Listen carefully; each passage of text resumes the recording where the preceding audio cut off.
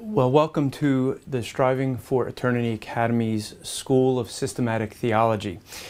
Before we begin class, let us just say that if you send in your video of your little darling singing the intro song to the Academy, well, we'll play yours too.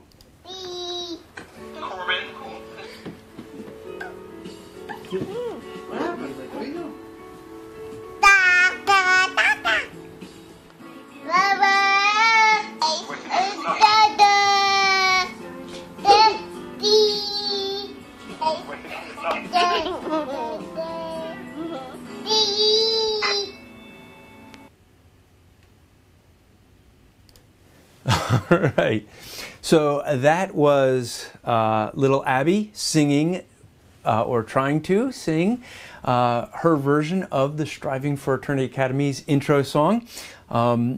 So we have now actually had both of the LeBron children doing their version of a Kerry's song, so that's pretty cool. But we are in our class on systematic theology. We have been going through book number 3. Book number 3 we've been calling the God Speaks to the World, the Doctrine of the Bible. And this week's lesson is going to be on the dreaded D word, dispensationalism. That's right. So if you have a syllabus, you can grab your syllabus and follow along. If you want to get a syllabus, you can go to our website at strivingforeternity.org, go to the store, and pick up a copy of Systematic Theology, book number 3. They're priced at about $25 each, so that we keep the price the same for all the syllabuses, just so you can make it easier. These might be good for some people that are using them for homeschooling, things like that. That's fine. We are working on trying to provide tests and quizzes for homeschoolers as they're going through these lessons. So that's some things that we'll be having in the future, depending if you're watching live. Now, this lesson we're not going to finish in a week. We will not have class next week if you're watching live, but this is something we're going to take a little bit more time on. This is an issue that a lot of people seem to want to debate and argue over. Basically, we're going to try to go into what are the differences between what's called covenant theology and dispensational theology. We're going to show similarities and differences between the two. And I'm also going to take time to address what these systems are not as we go through these, because there's a lot of debate that goes on. Maybe these are new terms for you. If that's the case, fine, good. You're learning. But you'll often hear people will argue these things, and people get a concept of dispensationalism, that's bad. Covenant theology, that's bad. And they don't really know why. If you're going to argue that something is good or bad, you should know why. My challenge to you is to try to understand what the people that hold to a system believe from their system. All right? Now, to preface this, I want to explain something that I had when I took a class on dispensationalism in seminary. I took a class on dispensationalism, and so fortunately I went to a seminary that where the dean felt very strongly on teaching people to study differing views than the ones you hold to. And so you had to read everything, even positions you don't agree with. The advantage of that is that you get to learn to understand what someone actually believes, not what the critics say they believe. There's a big difference often between those two. And so I would read many books on dispensationalism. And for example, this was one thing that I had seen in one of the books I read, and I'm paraphrasing, but it basically said this is, and we're going to get into what this is, what dispensationalism and what covenant theology is in a few moments, but I just want to give an overview here. But basically the book kind of summarized and said this, dispensationalism, or actually, sorry, it said covenant theology believes in two means of salvation. Works in the Old Testament, and they used the argument of a covenant of works and tried to support that, and grace in the New, because there was a covenant of grace. Those were the names given to them.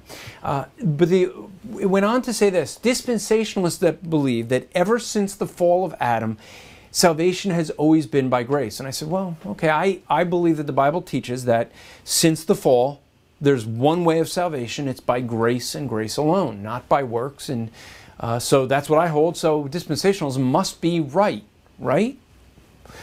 Well, maybe not. See, because after I got done reading the position that I hold to, I started reading covenant theology. Did read a bunch of books that misdefined dispensationalism, having just read the dispensational view and having held to that. And I also ended up realizing that some of the books I read from a dispensational view explaining covenant theology, they didn't get it right either. And here's the example. See, when I read the covenant theology position, summarizing, this is basically what I read. Dispensationalists hold to two ways of salvation. Works in the Old Testament, and they gave evidence from Scholefield's reference notes, the Scholefield Bible, which if you don't understand that, that's fine, but that was the argument, and grace in the New. But we covenant theologians believe ever since the fall of Adam, it has always been by grace. And I went, wait a minute. That's what I read in the dispensational view. So I went over to my shelf and I grabbed my dispensational book and I opened it up and I looked and I went, these guys are killing trees for no good reason. They're not listening to one another, are they? No. They're both making an argument of the other view and really saying the same thing about their view and what the other one believes. I was amazed. That was like the light bulb going off. Yes, I know. Some of you think that light bulbs never go off in this noggin. I understand. But believe it or not, once in a while, I actually do get a good thought. Okay, once a century, so I'm done with my good thought for like the rest of my life, okay? Now that we're done with that. But that was a light bulb moment. That was that eureka moment where you were saying, oh, wait. These guys read what other people say about what they believe and then respond to that. Very few people do the due diligence of actually studying what someone believes from what their position. In other words, I'm not saying you have to believe my position, but understand how I hold to my position before you knock it down. I remember someone that was arguing against dispensationalism with me, and he wanted to argue against it by arguing for the end times view of dispensationalism versus his view. And I said, wait a minute. Dispensationalism is not about an end times view. It's about how you interpret the Bible. It's called hermeneutics, the art and science of interpretation. It's how you interpret. It's a different ways of interpreting the Bible. Now, the byproduct is going to have a different way when you look at the end times, how you understand future prophecies. But that's the byproduct. You never define a system by the byproduct. You define it by the essential teachings of the system. But what this person wanted to do was argue against the byproduct and bypass the essential teaching. That's a mistake to do. And when you do something like that, what you're doing is you're not trying to understand what the position teaches. You're trying to figure out how to attack the position. Now, you and I are going to disagree with different theological systems. Maybe you disagree with me. Maybe I would disagree with you, and that's fine. That's okay. But if you're going to disagree with someone, do it from a right understanding of their system. Do it with trying to understand what it is they actually believe before you go trying to knock it down. That's a fair way to do. Isn't that what you'd want someone to do with you? Wouldn't you want someone, before they go attacking what you believe, to spend some time trying to understand what it is you actually believe? I've had this many times where people will tell me what I believe, and I'm like, no, that's not what I believe. Yes, it is. Okay, there's one of the two of us that know better what I believe, and I think it's me. I had one person once online told me I hide my beliefs. Really? They've been on the internet for like a dozen years. I don't know. I mean, for years I've had my beliefs. It's like 10 or 12 pages. It's pretty detailed. You want the longer version? It's 75 pages, you know, but so it's pretty detailed at 10 pages, 12 pages. I'm not hiding it. It's on the internet. Go read it. Go to strivingforeternity.org, look up the About section, what we believe. You can read it. It's actually people who use it because the way it's organized is a quick reference to what Christianity believes. But let's start with this issue of dispensationalism. Again, I'm saying if you disagree, that's perfectly fine. We're going to disagree on some things. But what I want you to do is hear me out on what it is I say I believe. And I'm going to try to do the same thing with covenant theology for those that would hold to that, or to new covenant theology. We'll touch on that too as well. And really try to say, what is it that each of these things believe? Where are they different? Where do we agree? Where do we disagree? And let's try to be fair with what each other believes. Okay? So, if you have your syllabus, there, lesson 8, among evangelicals, there are generally two approaches to interpreting Scripture. Now, notice what I'm saying there. First off, generally two, because there's actually more than two, because there's nuances. You have dispensationalism. Within dispensationalism, you have classic dispensationalism. You have what's called Ryrie's dispensationalism, or today's dispensationalism. And then you have progressive dispensationalism. So even within dispensationalism, you have some movement. But then you have covenant theology, and there's movement within there. You have historical covenant theology. You have Reconstruction covenant theology. You have new covenant theology. All kind of, so if you kind of draw a chart, I love to think of it as an arc. I should have actually put this as a picture, because I actually have it somewhere, but a picture of an arc. And really where you're going to see is the differences are going to be how you deal with Israel. We're going to explain that a little bit, but you have the extremes of, like, this classical dispensationalism and this, historic, covenant theology. And then you kind of go up to progressive dispensationalism and new covenant theology, and they're kind of really close on the arc. It's just almost the only difference is what they do with end times. I mean, it's really the difference between progressive, what's called progressive dispensationalism, and new covenant theology are very, very similar. I argued, a friend of mine who is actually literally wrote the book on new covenant theology, Fred Zaspel, I joked with him once, said, come on, just admit you're a dispensationalist that doesn't like the terminology, because a lot of it, there's a lot of agreement that we have, and he actually came from a dispensational view and moved to covenant, moved to a new covenant view, but they're very similar. And it's not worth, in some of it, making the arguments against it. And what you often find is this: everyone makes their arguments against the extreme and wants to fight against the extreme and make everyone in that system hold to the extreme ends of the system. Let's not do that. Let's be fair in what people are actually believing. So, among evangelicals, there's generally two approaches of interpreting the Bible. Note that, because that's important. Dispensationalism and covenant theology are not an end times understanding of the Bible. They're an interpretation method. Okay? It is an approach to how you interpret the Bible. We must remember that. Okay? So, what are these two? Covenant theology, dispensational theology. All right? Those are the two. Now, let's contrast these a little. I'm going to give you some of what's in the syllabus, and then we're going to go into some more about what we call the sine qua non. But basically, you get some broad differences that you're going to see. In covenant theology, you're going to see something like infant baptism, where in dispensational theology, you're going to see believers' baptism. Well, wait a minute, Andrew. Andrew, stop. Covenant theologians believe in a believer's baptism. I agree. That's true. They do. And it's a false argument to say that if you believe in covenant theology, you don't believe in adults that get saved to get baptized. No. Someone that holds to a covenant theology will hold to an adult being baptized as a believer. Okay? But a dispensationalist won't hold to an infant being baptized, where in a covenant they will. Now, that's a byproduct. Okay? And I'm not giving you the essence of it. What I'm trying to do, because we're not going to get to the definition yet, I'm trying to give a generalization of how you see the differences here. What are some of the contrasts? So here I am dealing with their byproducts and how they practice. Okay? Infant baptism is something that's going to be seen in covenant theology, because The baptism is seen as a replacement to the sign of the covenant that circumcision served. And so they would say that there must be a sign of the covenant. I agree there would be a sign of the covenant.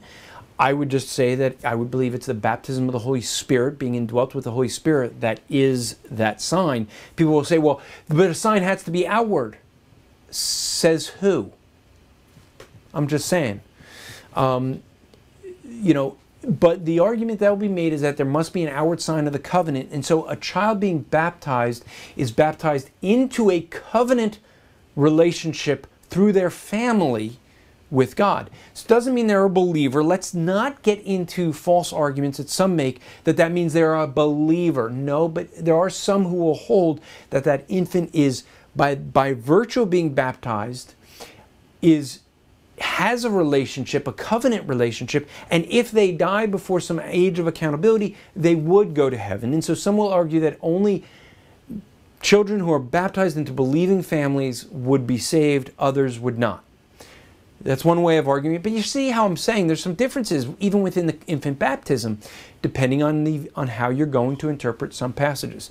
But a generalization of the contrast between the two are going to be infant baptism, non-infant baptism. Okay? Covenant theology is going to have infant baptism. Dispensational theology will not. What's another one?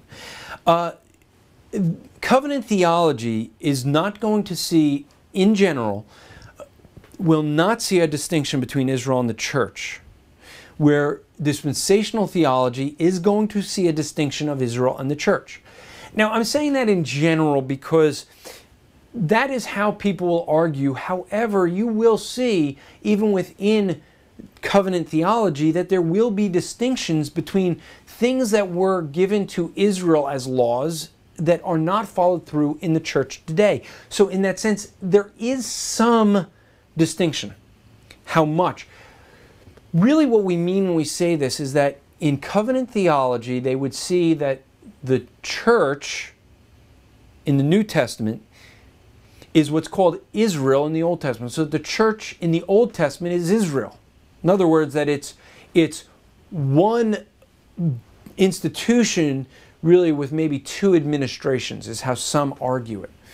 That you have the church in the Old Testament being God's people, and it's represented by Israel.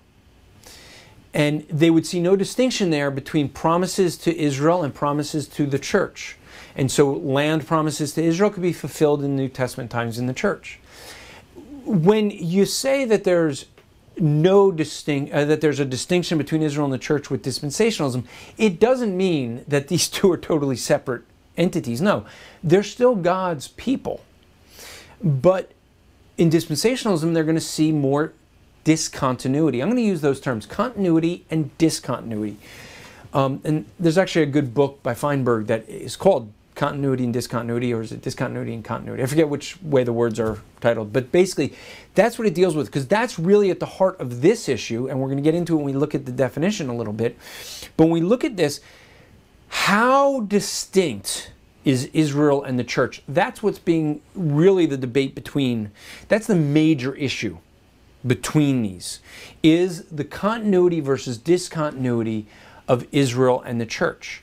And that's going to be where we see this, so much of the discussion is on this one issue.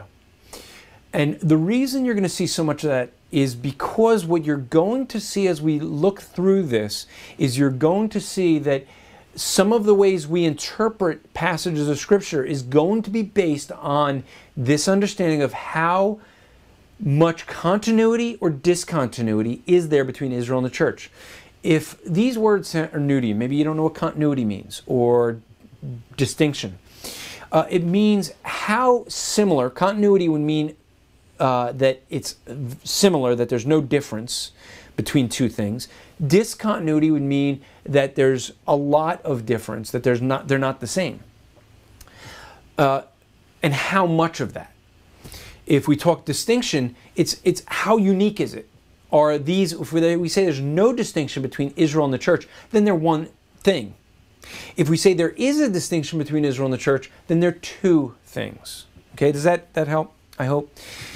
And so that's going to be where we're going to spend most of the time when we talk about the definition, which I kind of hope to get to today. May not get much beyond that. Let's see. Yeah, probably not. Hope to get to the essentials, but we'll see. And I want to take the time because this is a thing that's hotly debated by people, and yet many, even people, I see many people go, well, I used to be a dispensationalist, and I don't believe that anymore. And often what you end up having is somebody is raised in a church, whether it's a covenant theology church or a dispensational theology church. They never really understood what their church taught, but they started to study the other side and the other side's attack on what their position is, and they go, wait a minute, I agree more with this position. This must be the position I hold to. I don't agree with my original position I grew up with because, and what are they using? The arguments of those who are attacking. Remember that thing I started this class with? It's exactly what people do. They attack a position by giving a straw man argument because it makes it easy to attack it. And it makes it sound really good and it makes your argument sound really strong. But if you're going to study, please study both sides. I mean, I know so many, I remember sitting at a wedding of some dear friends, and sitting down with the groom and the best man the night before the wedding, and we started this conversation on dispensationalism. First started with best man, who is the uncle. We started talking dispensational. He's like, well, I used to be a dispensationalist, but now I'm Presbyterian. And he wanted to talk. He's like, but I really don't understand what dispensationalism is. You see, and that was the thing. And then I talked to the groom, and it was a similar thing. We carried that over into the wedding conversation. It was a great conversation, though. But the point being is, they were swayed by a argument against the position they held, but they and at least in this case, they're honest about it. They really weren't studying out dispensationalism. They were studying out the view of covenant theology and Presbyterianism, and they came to a conviction of that. And where they came to that was fine. But they don't go attacking, in this case, dispensationalism, because they really don't understand it. That's honesty. Where I've also seen people, both sides. I've seen people that come to do it on both sides of the aisle. But I've seen many people that will attack the position, and they say, well, I used to hold to that, as if that makes them an authority. And then I will challenge them and say, well, what are the essence of covenant theology? Or what is the essence of essential teachings of dispensational theology? And they don't know. That tells me they really didn't understand what they claimed they held to. And they're arguing they're an authority in because they used to hold to it. A lot of people hold to things that they're not authorities on because they never took the time to actually study what they grew up to believe. It's just what they grew up being taught, and maybe they weren't taught very well, or they never really paid attention. I had 10, 12 years of Hebrew school, and I gotta be honest with you, I just wanted to be out of there. I didn't really learn all the details of Judaism from sitting in Hebrew school for years. I had to learn Hebrew. I had to learn it to be bar mitzvahed. I had to be able to read the Torah and the Haftarah when I got to my readings. I had to do all that. I had to understand the traditions, but I didn't understand at the level I did when I started to read as a Christian believer the Talmud and start to really study it. That's when I really learned it, not as a kid. I wouldn't argue that and I have people that make this argument, well, Andrew knows Judaism because he was raised Jewish. That doesn't mean I know Judaism. It means I was raised Jewish. It doesn't mean I really understood it or studied it or wanted to even learn it. I mean, did I want to spend several hours, several days a week and on the weekends in Hebrew school? No. I did it because mom and dad made me do it, right? So you got to be honest about that. Just because you grew up in understanding something doesn't mean you're an expert on it, right? And then here's a third distinction between these two. Generally, covenant theology is going to hold to an amillennial or postmillennial position of end times. Remember I said these are dealing products.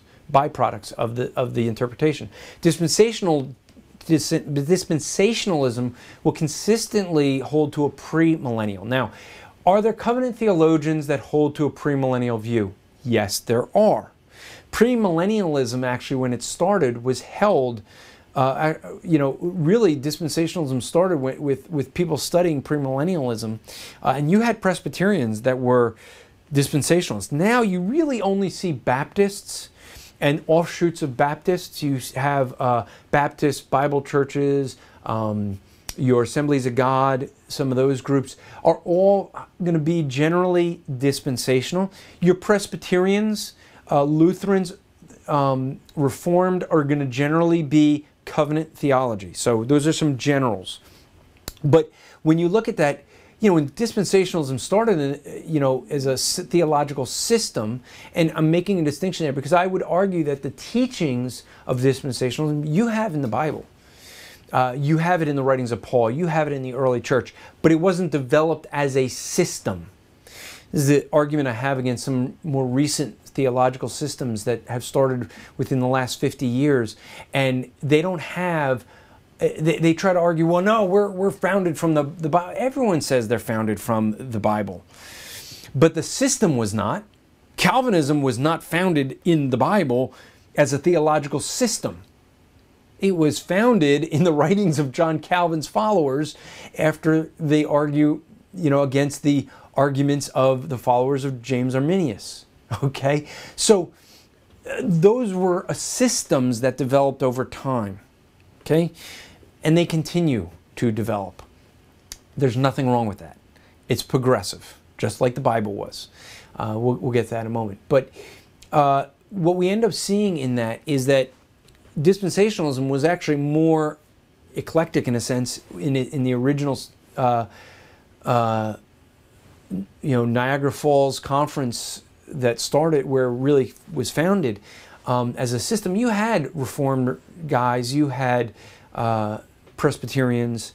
It started some with the writings of the fundamentals. A lot of that was going on. And some history that maybe you don't care about. For some of you do, and I'm just trying to give that out there. But so that's some of the general contrasts. A dispensational approach to Scripture is not an attempt to place a man-made approach on interpretation. Okay? I say that because that's the argument that many make against it. The reality is, those that make that argument are doing the very same thing that they're saying is wrong with their own system. You see, covenant theology is a system, just like dispensationalism is. Is it a system that's developed by men? Yes, they both are. Is it a way of interpreting? Well, I'm going to argue that I think that the dispensational way is more consistent with the way we interpret literature and specifically the Bible. Okay? And so we're going to have some disagreements there. That's good. That's fine. We can disagree. But let's be fair with one another and not give false arguments. What dispensationalism is a way to describe the progressive, that's your blank there, progressive revelation of God and its outworking, the application for our lives today. So what we're seeing is that God wrote the Bible progressively, and He gave laws and instructions to people, and He gave more instruction to people over time. He had a higher expectation of obedience because He gave them further revelation. The revelation He gave to Adam and Eve is nowhere near as much revelation as Noah had, which is nowhere near as much revelation as Abraham had, which is nowhere near as much as Moses had, which is nowhere near as much as David had. And what David had is nowhere near as much as what you and I have after Jesus Christ. You see, each of these eras of time, these epochs, God spoke to His people. He gave them more revelation. He gave them more instruction. He gave them these covenants. or what we could call dispensations. We're going to get into that in moments. And he progressively added more and more. Okay? And he made ways of changing in the way he dealt with his people. All right? And so it is progressive. I think that both camps, if they're going to be honest, recognize this progression of revelation. But we want to see that this distinction is, I would argue, makes a difference in what revelation did God give to certain people. And did he say that it's supersedes or encompasses? Do you understand those two words? So supersedes means, okay, I'm giving this instruction to you. I gave this instruction over here to these people, but I'm giving this instruction to you. That supersedes. That would be a dispensational view to an extent. And I think everyone holds to some of that anyway, because most people don't keep kosher even if they believe in covenant theology. So they make a distinction. Okay, these rules were for Israel. These rules were for the church. They're doing that. Okay, so I'm going to argue for that we ought to do some superseding. But if it's encompassing, then it's okay. These are the rules for this generation. Now we add these rules. All this is for you, and now we're going to add this, and now you have all of this, and then we're going to add this, and it's all of this. So that would be encompassing. Okay. So let's look at some examples. For example, why do we not offer sacrifices on an altar? Why? A dispensational approach understands that the work as a responsibility of Israel no longer is necessary, since Jesus Christ fulfilled that in God's plan. Okay? Now, we would see, as a dispensationalist, I'm going to say, well, see, that work was complete. We no longer need to do that because it was fulfilled in Christ. A covenant theologian is going to make the same case. I just don't think it's going to be consistent if you say Israel is the church. Here are laws to Israel. Remember, if they are all-encompassing, then we should still be offering sacrifices to an altar. Well, why would we do it then? For the same reason that Israel did it. Israel did it looking forward, as it says in Hebrews, looking forward to what Christ would eventually do as that sacrifice. We can look back as a memorial. Do we have memorials to what Christ did on the cross or what Christ did in our lives at salvation? Yes. Baptism, the Lord's table. I mean, every time we partake of the Lord's table, it is a memorial to that sacrifice that Christ made. Why do we have that one and not the sacrifice? Well, because we no longer have a temple. As a church, we wouldn't hold to a temple.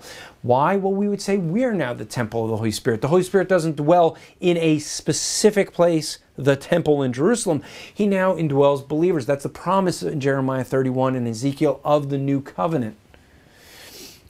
How I would argue. And now I'm saying some things that may be going over the heads of some people.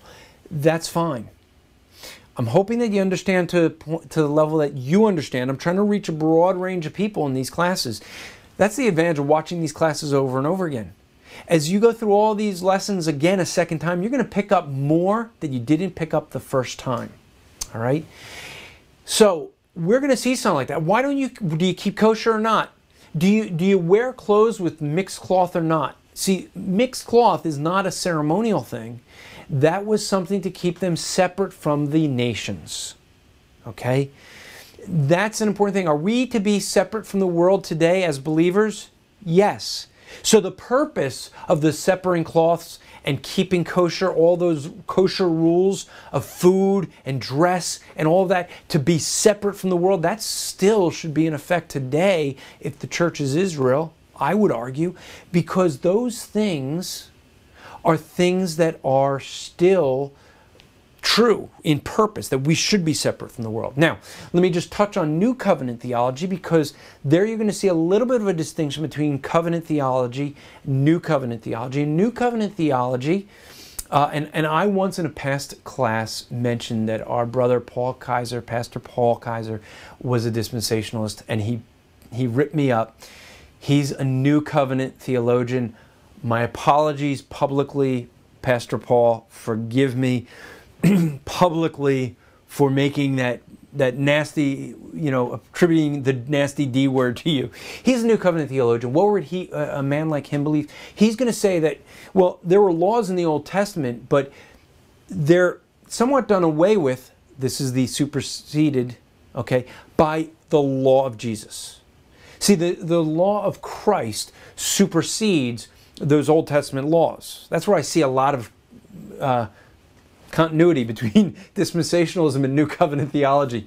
Boy, is that a fun word to use in this context, right? If you've been following along. So in this lesson, this week and next class, which will not be next week, but we're going to look at, we're going to draw out a definition of dispensationalism. We're going to look at the essence, the essential things, the essential teachings of dispensationalism, and then we're going to kind of give a survey of what dispensationalism is.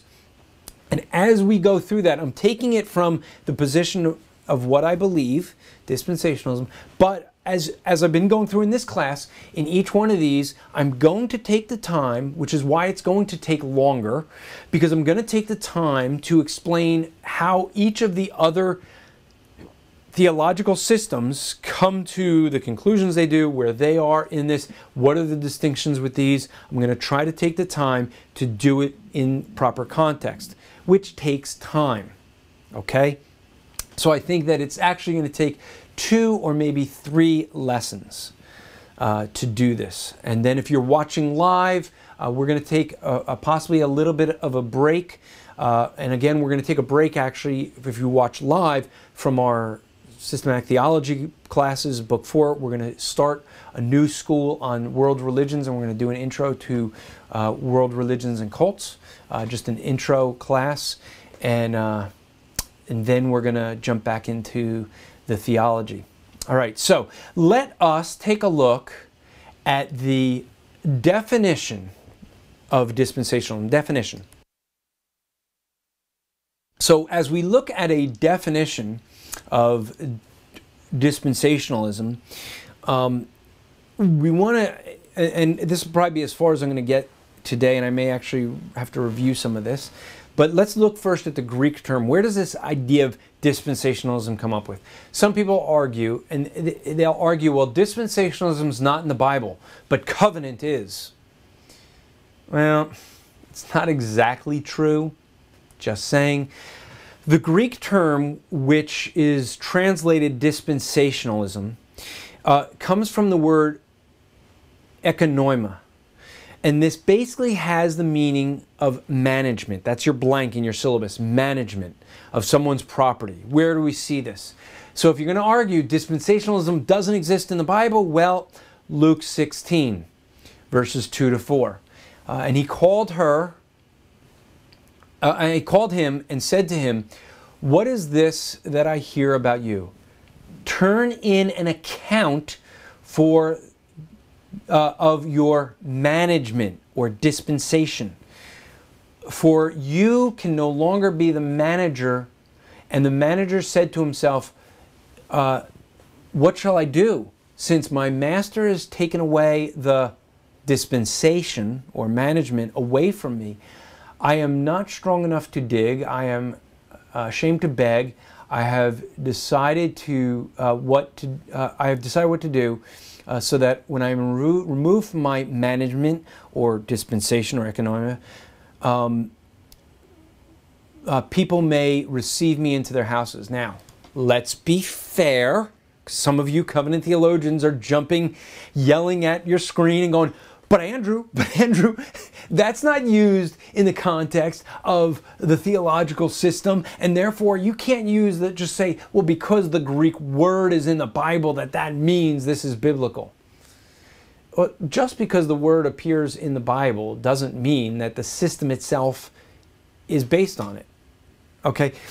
You build a system, and everyone's going to build it based off of terminology that they understand.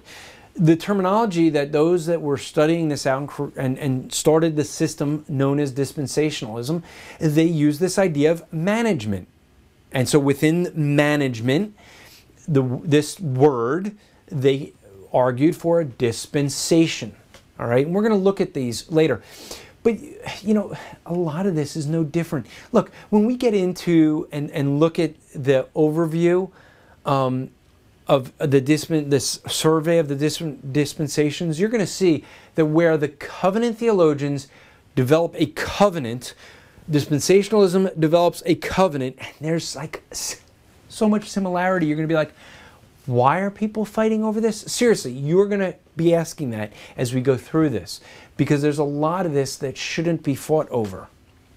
And so when we look at this, this is seen as a way of understanding. Look, if you're going to argue that, and some make this argument that, well, if it's not in the Bible, then it's not biblical.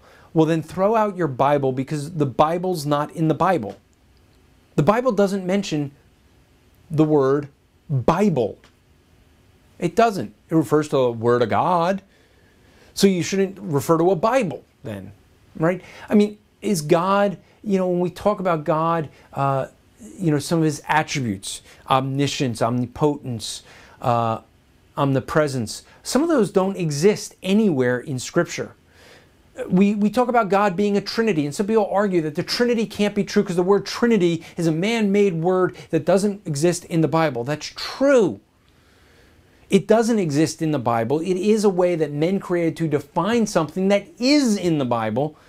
So they came up with one term that is founded on something larger that's taught in the Bible, but they use the label to mean this whole system or this whole definition or this whole understanding.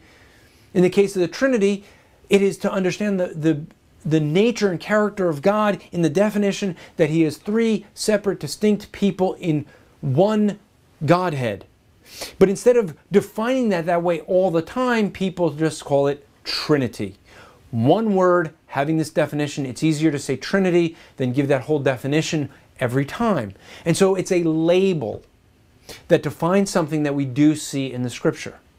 All right? Same thing with covenant theology, same thing with dispensationalism. Let's be fair about it. You know, where we see dispensations, when we look at the survey of the dispensations, you're going to see that each of those are based on a covenant between God and his people. That's what brings in the new revelation, the new responsibility. Okay? So let's just be fair about it. All right?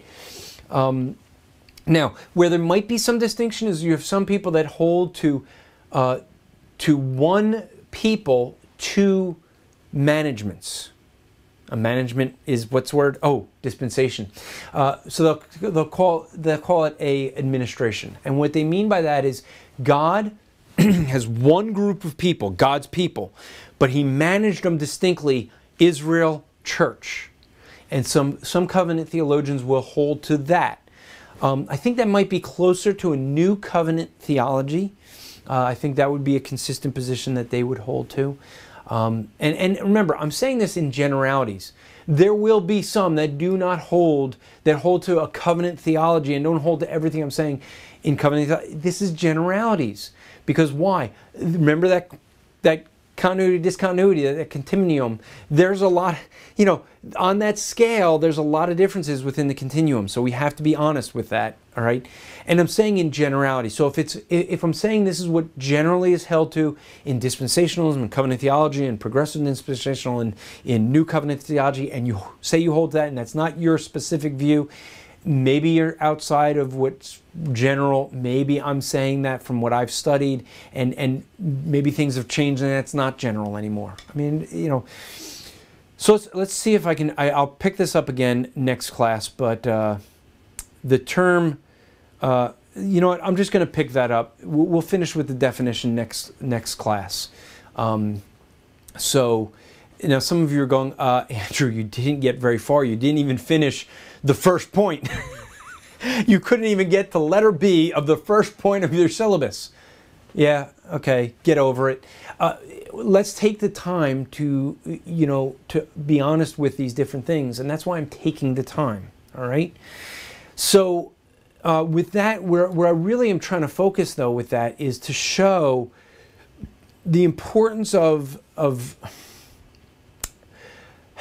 when we look at this theology, these things, we got to be fair with what people are believing, okay? Please do that. Please be fair and honest with what people believe, and try to take the time to understand what they believe, all right, if you're going to make this case. So with that, if you have any questions about this, you disagree with me, you want to yell at me, that's fine. Email us at academy@strivingforeternity.org. Be happy to try to answer your questions. You know, if you think I'm taking your position unfairly, you can email us. We'll try to interact with you with that. If you want to buy a syllabus, you can go to store at strivingforeternity.org. Go to store at strivingforeternity.org. You can get our syllabus. You can get some of the other things that we have. We'll mention some of those next. But remember, no class next week if you're watching live. I will be in sunny Florida. I hope it'll be sunny at least at that time, at class time. So I do deserve a break once in a while. Come on, give me a break. I mean, I try to do classes as often as we can. I even try to give updates when we're in Ohio and things like that. But I will be away. But if you do want to feel like, hey, Monday night, you can watch a rerun. Go to some of the old classes. All right. If you'd like to support us other than our store, that's a good way to support us. What can you find at our store? Well, one thing you can find is, well, my new book, What Do They Believe? But another way, other than you can donate, by the way, you can go to Striving for Eternity and go to the donate page and donate monthly. Just saying, you could do that. You can also go to Amazon and smile.amazon.com and register Striving for Eternity as a ministry that you will have. Basically, then everything you buy on Amazon, they send us a check, which is really nice. We got our first check recently, and it was nice that so many of you went out and bought many things. And you don't have to change your spending habits when you buy you don't get to give the refund at the end of the year. Amazon does. But hey, you go buy things on Amazon, with the convenience of doing it through them, and they donate to help this ministry continue. So that's really cool. Also, Jersey Fire, 2 months away. You have 1 month to register if you want to get a free t-shirt. jerseyfire.org. It is coming up. If you have never attended one of these Spreading the Fire events, I strongly encourage you to attend. They are a great event. One of the advantages of these events is that we do not have a green room. It's one of the things that we did different than many organizations. We have it where you get to actually interact with the speakers. You will get to talk to Dan Phillips. You'll get to talk to Carl Kirby because there's no place they're going to go to hide. They're going to be sitting there having lunch with you. Okay? You're going to sit down and enjoy lunch together, and you can ask questions. You're going to get a chance to talk with them. All right? So I strongly recommend you register. Really cool t-shirt. We don't? All right. We'll try to get a picture maybe, of the t-shirts, and you can see the cool t-shirts if you register within the next few weeks. So register now. If you had registered before today, before May, if you registered before May, please register again. We had some problems with the website. There was some things that were happening as we transitioned to a new website, and some of the registration was lost. We want to make sure everyone gets their t-shirt. Please register again. Register today. It doesn't take long. Go to jerseyfire.org, go to the register tab, and register. We again would like to strongly recommend if we can come out to your church and do a Bible Interpretation Made Easy seminar. Teaching people how to interpret the Bible. We'll come to your church on a Friday night, Saturday, spend 8 hours in 6 sessions going through how to interpret the Bible. Highly recommend this class. It's a great way of really getting the church trained in the one thing that's like so lacking in the church today, how to interpret the Bible. So with that, as we do every week. Some people ask, why do we do this? We have a C-Bro or C-Sis. That is a Striving for Eternity Academy brother or sister of encouragement. Why do we do such a thing? I mean, come on, man. Isn't there better ways to spend time than ending your class with like a 2-minute talk about some guy or some woman we don't even know? Well, several reasons we do it. One, we want to be encouraging to people. Two, and this person who we're going to have as a CBRO this week is someone I actually was talking about this very issue, talking about why we do this.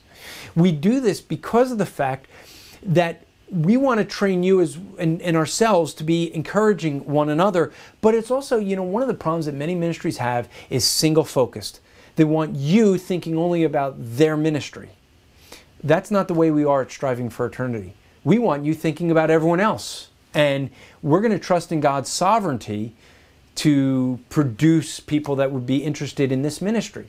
You see, there's a lot of people in ministry that have a focus where it's like, they want you got to be all about this ministry. Everything's about, don't focus on other ministries. Give your financial support to us, give your time and energy to us. We should be the only ones teaching you so that you're totally supportive of our ministry and ours alone, or at least really focused on our ministry the most so that, you'd be helping us, promoting us, things like that. A lot of ministries are that way. Striving for Eternity is not. We have actually helped other ministries get more supporters, more volunteers, more people that are tied into other ministries than our own. That sounds crazy. People go, well, you can't, this is not the right business model. Yep, I agree. I just think it's the way God would have us do it. Though it's not about us, but about others. And that's why we do this, because we know we all need encouragement. We all need people to know about other people that are doing things. I could sit here and talk about my book that I just wrote, but you know what? I'm going to talk about George Alvaro's book. Why? Because he wrote a really cool book. He wrote a book called Apostasy. This is a brother who I've gotten to know more and more, and the more I spend with him, the more I love this guy. I mean, he's the kind of guy that will, he will ask questions. Hey, I heard you say this. What did you mean by that?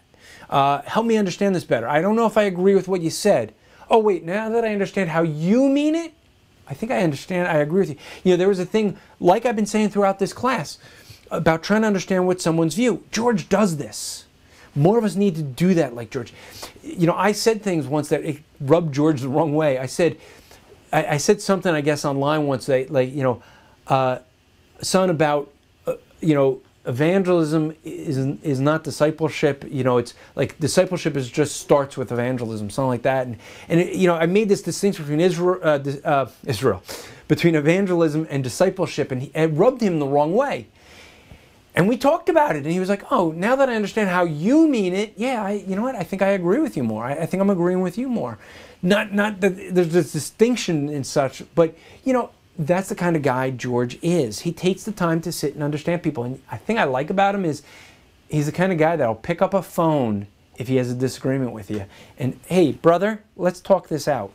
Yeah, more of us need to be like that. So I want to encourage you to encourage George this week. We gave his Facebook, down there is his Facebook. But you can pick up his real book, not a Facebook, but his real book, Apostasy, which is a word that he coined on people who do not fulfill what he says is the Great Commission, but basically people that don't go out and evangelize.